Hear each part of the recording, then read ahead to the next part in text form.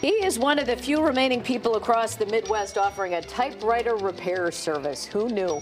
And get this, he's only 23 years old. Wow. He's probably never used one before this, right? 23-year-old Lucas Duell began repairing the classic machines when he was just 14. And he has repaired hundreds since then. His unique skills are so in demand that he currently has a huge backlog of orders. Lucas joins us this morning to tell us more. Good morning. Good morning. Thank you.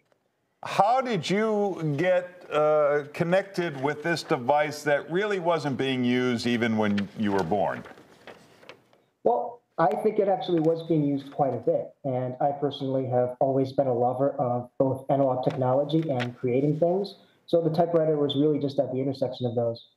Right, but I mean, people were using computers. Your mom wasn't typing out anything on a typewriter in your house, was she? Or did you? No, was that your introduction to it, Lucas?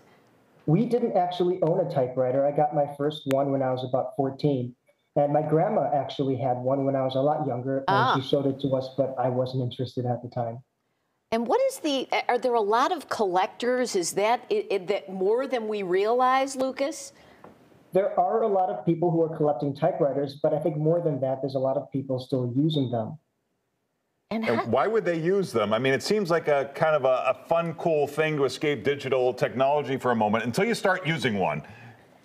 That is one of the reasons people like to use it, is because it is that escape from digital technology. And it's kind of this organic analog form of communication that is completely of your own making. You're not reliant on any digital interface or corrections or anything like that. It's a pure process. And that's what a lot of people really like. So, Lucas, obviously you're skilled at putting things back together. What is it? I mean, I'm sure there's a lot of things you could take apart and rebuild and make tons of money doing it if you're this kind of smart. What is it about the typewriter that you're so attracted to? I appreciate it. Well, I've taken apart a lot of things and I've put a lot of things back together.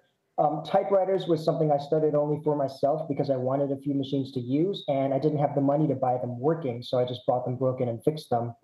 And that was kind of the first thing that I really noticed there was a demand of people asking me to do for them. So that's where this kind of started. So what do you do if you need a part? Is there a place to get old typewriter parts? You have to make a lot of friends with all of the other people who are in the typewriter repair community. So I work with a lot of other people who are in this field, and we share parts with each other. Is that a fun group of people? You have little conventions and stuff, Lucas? Just curious. Usually, yes. And we did used to have an annual convention, but that's not going on anymore right now. Wow. So you got to be like this whiz kid of the community. I'm sure not everyone who's doing this is your age. Am I right? There's a few people. There's Jack Armstrong down at Tampa Typewriter, who's actually younger than me by 4 or 5 years. What's it going to cost me to fix a typewriter? What's the ballpark? The average cost that I see is around $350 per machine, and that depends on a lot of factors. And how valuable can one of these old typewriters be? You can get a Soles and Glidden from 1873. That's worth $30,000 to $40,000. Wow. Unbelievable. So is this a side hustle for you, or is this your career path, Lucas? This is my main gig right now. This is all I do. Unbelievable. Well, pretty cool. Do you have any of those really old valuable ones, or I see some behind you? I got one behind me from about 1904, and there's one that's not quite in camera. That's from 1896.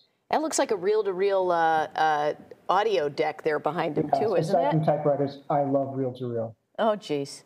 Well, we could probably use you around here. Yeah. Come by WGN, because I think we're still using that equipment that's over your right shoulder. We're not kidding. We may need your help, Yes, so we will hold on to your number. So we will call Thank you, Lucas. All right, check out more at typewriterchicago.com. You can follow Lucas on social media. There's your info on the screen. Thanks, Lucas. Okay, thank you.